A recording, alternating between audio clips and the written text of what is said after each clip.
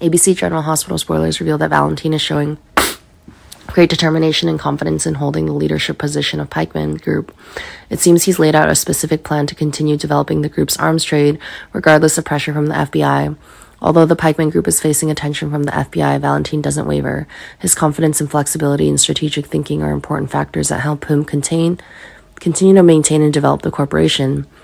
Despite the troubles, Valentin still knows how to control the situation and take the Pikeman Group in the right direction.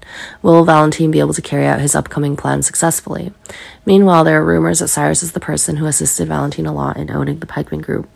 Cyrus may have assisted him in a very significant way in business operations and strategies.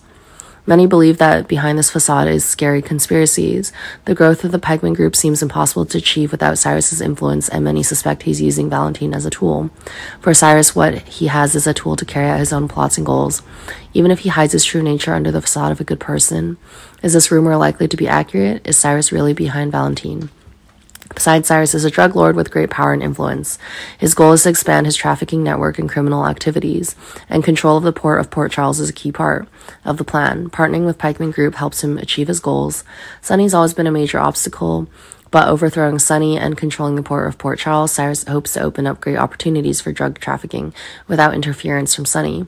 However, this isn't simply a power contest, but also promotes a dangerous situation for Port Charles, where drug trafficking and criminal activities threaten the safety and stability of the town. Will Valentin and Cyrus's collaboration succeed in overthrowing Sonny? However, Cyrus and Valentin's ambition eventually made them responsible for their criminal actions. Their evil plan has been exposed, and as a result, they have to face prison. Cyrus and Valentin's arrest and imprisonment were deserved after their horrifying and evil plans.